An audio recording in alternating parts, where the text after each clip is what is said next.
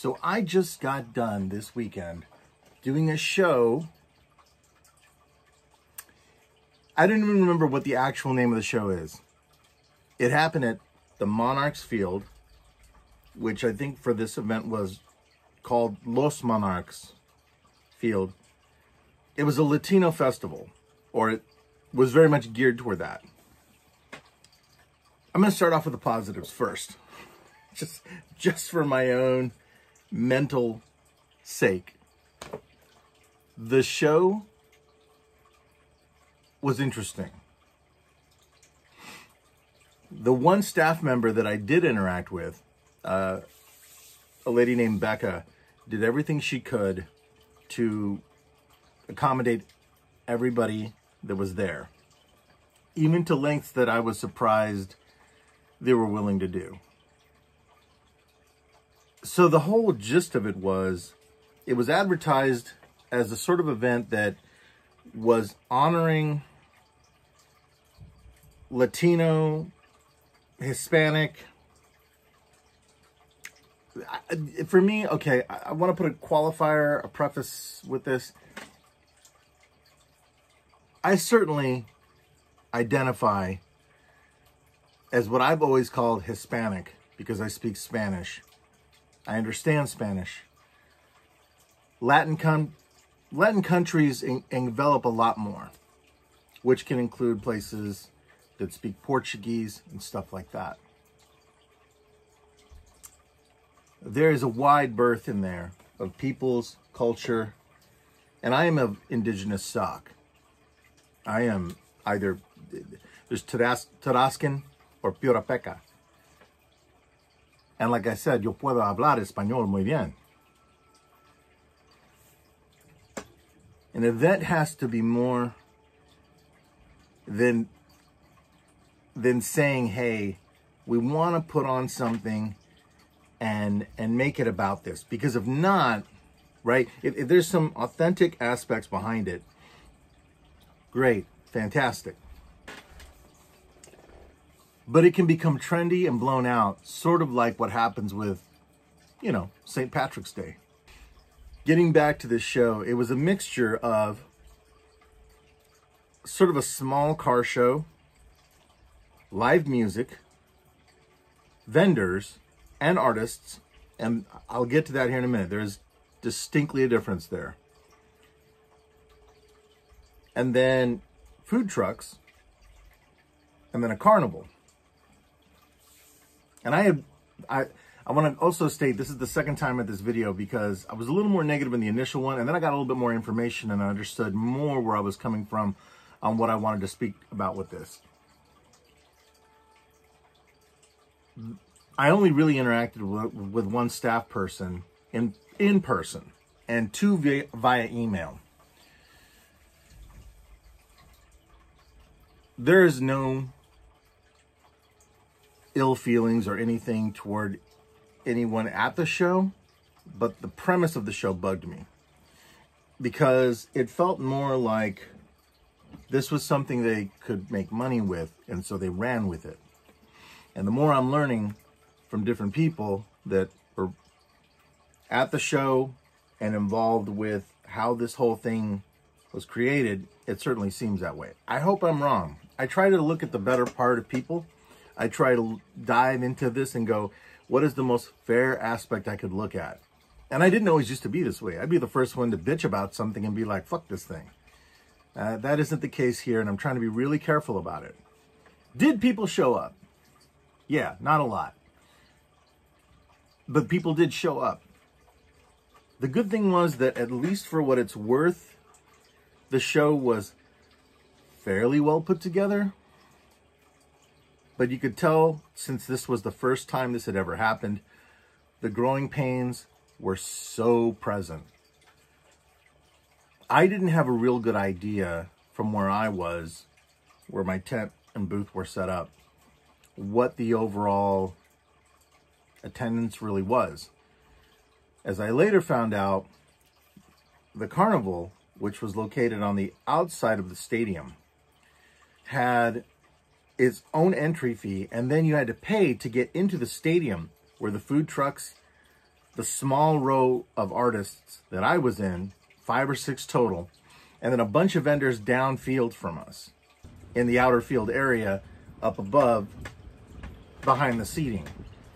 So you had quite a bit of ways to walk around. The first day was weird. You could see that people were starting to head into the carnival. It didn't really start to kind of pick up until 3 o'clock. As sparse as it was, I had friends that came by and never found my booth. Now, I'll be honest, I didn't expect a lot of people to come out to this, even if I had really pushed the advertisement, but there were things I was confused about. How much did it cost to get in? I'm not going to promote something unless I know at least a ballpark idea as to what it's going to be to get into the show. So while I'm talking, I'm going to go ahead and do some overlays here of just random shots, and so you guys can see kind of what I'm talking about with the show. I didn't doctor any of this. This is just the amount of people that were there and what was going on. Throughout the time, there were performers and bands taking the stage, alternating with Lucha Libre, which was fantastic. And those guys are amazing. And I'll get to that here more in a minute, why that was so important for me. So I'm going to cut to the chase, real talk shit. I didn't make anything. Not a dime. Not a dime. And I thought, okay, there's a lot of other events happening. NakaCon, my favorite convention that I didn't get into this year, was happening this weekend. There were a lot of other things. I think Busker Fest was happening in Lawrence. There was a lot of different things happening. It's Memorial Day weekend. I'm certain that the World War I Museum had events going on. All kinds of things like that. I got in on this because at the last minute, they had reduced the amount, because I think it started out at $100 per booth for the artists, and then they lowered it down to 50, and then you still had to go get, I think you had to get insurance for the spot. I don't remember everything. Just playing the waiting game long enough, I ended up getting in for free. And that was cool. I'm glad, because I didn't make any money. And it was a gamble, right? And for any of you that do shows, it's like, is it going to pay off? And I think I was there about 4 hours after setup on Saturday. And I was like, I'm not making any money at this, am I? Because there wasn't anyone to really sell to. And even speaking to 1 or 2 of the other people that were there, they were like, you know, this is different. This isn't like a normal craft fair. Why are we so separated from the vendors? There's no way. And then it literally hit us. When the DJ started kicking in, there was this wall of sound that hit us. You didn't hear it if you walked over to the food trucks, and you didn't hear it if you walked back to where the vendors were. But where we were, the 5 or 6 artists that were set up there, you were literally yelling at people. If you were 2 feet from somebody, you had to yell at them. And it's that awkward thing where suddenly if the music stops, you're just sounding like you're screaming your fool head off, like you're in an argument. So it made me really reluctant to want to engage in the few people that even came by. I didn't make any money, and I handed out a total of 5 business cards. For anyone that follows me, you know my show reviews. You know how I do these things. I'm not even justifying this show by giving it that kind of a review. I just, number 1, I don't feel like doing it. Number 2, there wasn't that much interesting to really say about it, so I decided to add it in this journal. The little bits that are, and that were interesting. There's a weird feeling when you do a show and you're like, these are not my people. And boy, they were not my people. Not at all.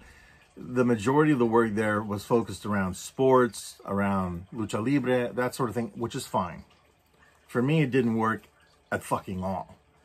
And, you know, you guys know what I have. My comic book stuff from Ardor, darker things, darker fantasy, robots, anime-inspired stuff, shadow puppetry stuff.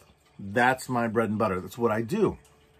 And I'm glad that I stuck with that. I don't normally do other stuff unless I really feel like it. I will say, after having watched the wrestling, I did feel inspired to want to do something in my style that was along the lines of lucha libre because of the designs on the mask. When I was a kid, I used to watch it a lot. I kind of grew out of it. This kick started it up again for me. For what it was worth, some of the music helped. The wrestling, when it happened, was amazing.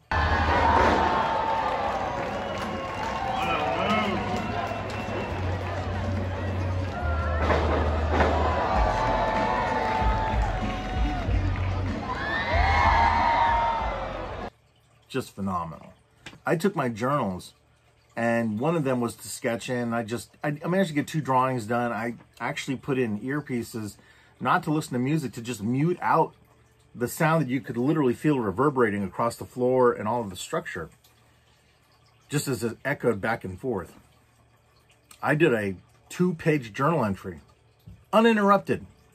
If I had people come in, they were little kids that looked quickly, and the parents pulled them along. And I kind of wondered, well, how much did it cost to get in here?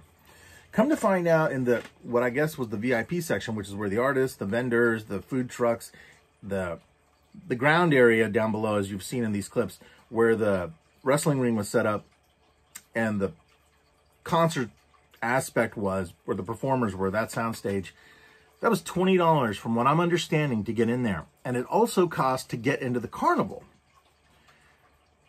I don't think it was $5. I think it was $10. So regardless, it was at least $25 per person to get to see everything in there. On top of getting in there, let's just say 2 people go. That's $50, $40, right around that, right? Just to get in. You're going to get thirsty. You're going to get hungry. And the food there was pretty good. The food truck that I got food from, look at these tacos, was pretty damn good. The whole feel of it was just one where the show didn't really know what the identity was it was trying to be. And I've been to shows like that, other shows that have been more pop culture oriented, where they're like, let's just throw everything in the kitchen sink in there, and it just falls flat. It takes a lot to be able to successfully do a show like that, and do it well enough that you can replicate it again and again and again. I think had the scope been smaller in this show, it would have been more successful. The second day, nothing was going on, and like an idiot, I got there extra early. Nobody in the artist row had to be there until 1. Most everyone else rolled in, I think, around 1:30 and 2, except for me and one other. The vendors didn't even give enough of a damn to show up, and some of them were gone. And there was a fellow that I overheard on the phone. I don't think he saw me, and I'm going to say this just because of what it was. This isn't anything inflammatory. You can see it from my videos. He was talking to somebody. He was like, hey, are you going to be able to make it down? No? Okay, well, yeah, no, you know, it's kind of weird. I really thought, you know, that we were going to have more people out here. No, it's about 300 yesterday. About a little over 300 people showed up yesterday for the duration of the day. Yeah, no, we were expecting quite a bit more. And I believe he said that they were expecting a couple thousand people to show up. Because believe me, if you're looking at these video clips, you can tell they were planning. The wide spacing was to accommodate a far greater amount of people than what showed up. Sunday had a surprising rebound, but not to the best effect. They certainly weren't there for art. They certainly weren't there for much of anything. The only 2 positive, that were exemplary situations that I was put in dealing with my art, was on Saturday. I met a fellow who works, he's on the board for the Kansas City Museum. And I was ecstatic. We talked for a little bit, traded business cards. That was cool. The second circumstance was a random fellow that was coming to work at the stadium, I believe. And he was certainly in uniform, so I'm assuming he worked there. He gets there, and he walks by, and I see him. And at this point, the wrestling's going on, so I was watching that. I almost missed him. And he walks in, and he's like, oh my God, dude, these are freaking amazing. Have all my stuff laid out there on the wall. And I'm going to tell you right now, that made me feel really good after a whole 2 days, which the first day I stayed there almost 11 or 12 hours. The second day I got there about 1 o'clock, and I was noping the hell out by 9. The cacophony of noise, the number of people that were simply wandering around, not interacting with the creatives or anything, unless they knew them ahead of time. And I didn't really know anyone. The few people that did try and come by to see me, which I was blown away. The row was not that deep, man. It was like 6 people and some tables and 2 tents. I brought mine, and they provided one for somebody else. I saw another tent down at the end. So I don't remember whose that was. And It was, you know, but I was like, maybe it was the blandness, you know, of that area. Like, it just, because the music was just slamming into that area. There was a lot of things that just didn't strategically make sense on how it was executed. He picked up my business card and we talked shop real quick about anime. He wasn't really into it. He was like, oh no, dude, Transformers are more my jam. I'm like, oh, you mean, yeah, okay, cool. You know, and I meant to point at the art that I had on the wall about it. I mean, he certainly probably wasn't going to be able to buy anything right there. And I understood that. I was just happy. I was talking to somebody about robots and Transformers and shit. Anybody, I almost said any idiot, anybody can put together an event. You can advertise it, you can talk it up, you can do whatever you want. When the rubber hits the road and you're in that moment and you're trying to get through your show, that's whenever you can tell if you've riveted it all together. Because the devil's in the details. Maybe you didn't plan on parking. You know, maybe you got overstuffed with people, maybe there was something else going on. A lot of shows I attended in 2022 had this circumstance happen for them. I don't believe I'll be going back and doing this show. I just don't. Even if it's free, I wouldn't do it. Part of it was that I felt a little bit, and this is especially after talking to a good dear friend of mine, her take on it really kind of got to me, where I thought, you know, I jumped into this because, quite frankly, I was desperate to make some money. I was like, hey, hang on, I got to get some other stuff going. I need some influx of cash right now. I'm going to try and do this. I would have been better off just staying at home and working on my lawn, the studio, other things like that, than having gone and done this. And that's painful to admit. You know, like I said, with the wrestlers, I'm going to end on this because I want to end on a happy note. As you've been watching the footage throughout this video, look at how stunningly ecstatic they are to be there. You'd think they were playing and performing in Madison Square Gardens to thousands of people. Each and every single one of them came out, and some of them went above and beyond. They did like 150%. They were in character, they were pushing the storyline, they were working it, and they did amazing jobs getting the dozens of people that were there to clap, to rouse with them, to do all the things you expect when you watch these sort of wrestling events. And if you're not familiar, do yourself a favor and just watch some clips. Sometimes they're really entertaining. I was a big fan of 1980s wrestling, and I've always liked Lucha Libre stuff.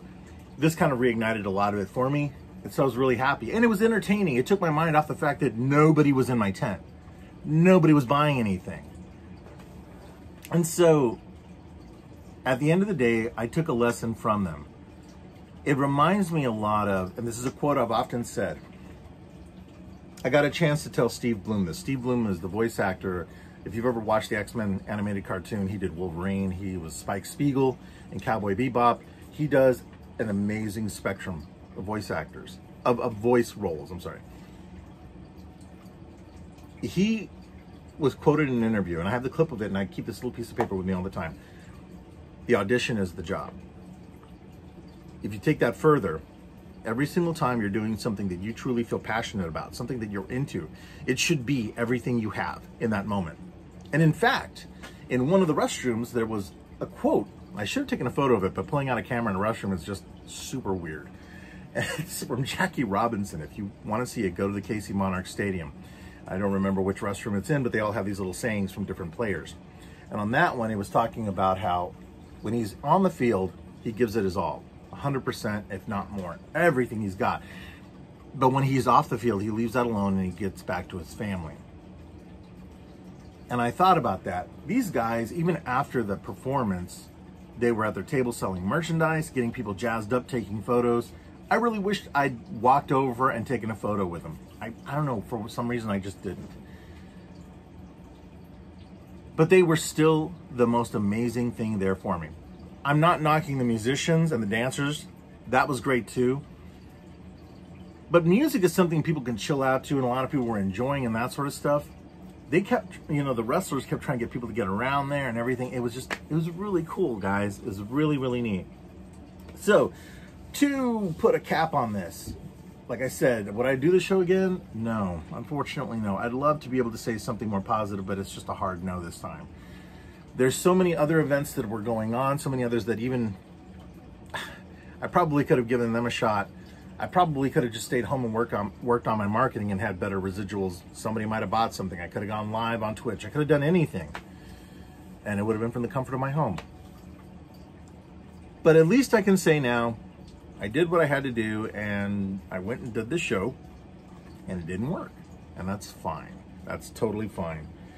Life is a series of ups and downs, and just because something went wrong in this one end doesn't mean that everything went into the trash with it.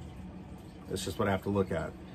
And in the long run, who knows what's going to happen with any contacts or connections, the few that I did make. Maybe something positive will come from that. I don't know. I have no idea. I'm certainly at that point in my career right now where anything has to go at this point, you know? I'm going to take chances, just like jumping off the top turnbuckle and landing on somebody. You really don't know if that's going to be the last time you do that and you'll be a paraplegic. You have no idea. Let a foot go the wrong way. Let a fan stop, you know, jump in the way. Anything go wrong. And I want to be a little bit more reckless with how I make decisions. But I also want to be somebody that learns from them and understands more about what I have to bring literally to the performance. So with that, I'm going to end here because I only wanted it to be 20 minutes. It's 25 now. I'm trying to cut these down, trying to chop these down. So yeah. Thanks for watching, guys. I am Mario the Artisan Rogue. You can find links down below that go to everywhere else, including my Gumroad store and stuff. I have some more really cool videos coming up this week. All week long, I have built up my backlog of videos. Now, basically, Monday through Friday, I will have videos, shorts, all kinds of things debuting all week long. I'm really excited about that. It takes a lot of pressure off me because there's other things that I need to catch up on. And it's just cool. I'm having fun again making videos, and I'm hoping that this is going to progress into some other things. So with that, thank you for watching, and I will catch you guys in my next journal entry. Take care.